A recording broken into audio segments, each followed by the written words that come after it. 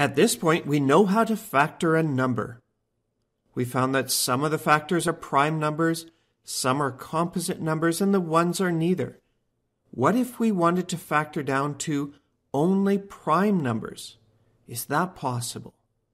Indeed it is. A good way to factor a number down to only prime numbers involves a factor tree. Let's do our previous example 12, but this time we're looking for only prime numbers. So we can break it down into two numbers, prime or composite, to start. For example, we can break it down into 2 and 6. The 2 is already a prime number, so we can stop there on that branch of our tree. On the other hand, 6 is a composite number, so let's break it down further, expanding that branch. 6 can be broken down into 2 and 3, each of which is now a prime number. So we're done with those branches and done with the tree. Our prime numbers are along the ends of the branches, 2, 2, and 3.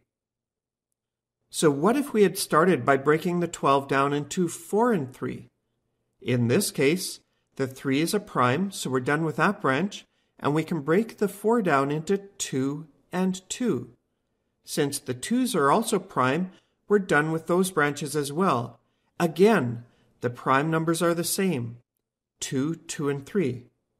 Thus, it doesn't matter how you start a factor tree. It still results in the same prime numbers at the end of the branches when you're done. Let's try another. How about a bigger number like 84?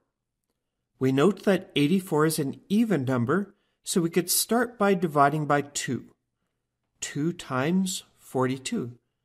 The 2 is already prime, so we're done with that branch, but we still have lots to do with the second branch.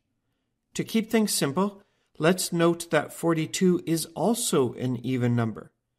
Thus, let's divide by 2 again. 2 times 21. So we can terminate another branch here, 2, and we'll carry on with a 21. Thinking back to our times tables, we think, well, 3 times 7 is 21, so our branches become 3 and 7. And we note that 3 and 7 are both prime numbers. So we're at the end of our factor tree. The prime factors of 84 are 2, 2, 3, and 7. And if we multiplied all those prime factors, 2 times 2 times 3 times 7, we would get back to 84.